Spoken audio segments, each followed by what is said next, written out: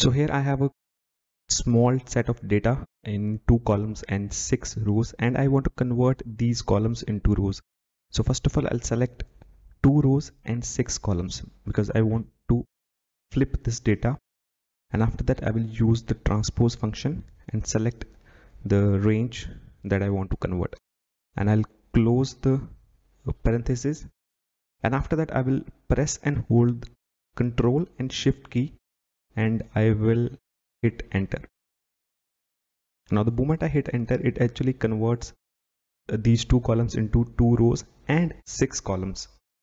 And I can also convert this transpose data back into 2 columns and 6 rows.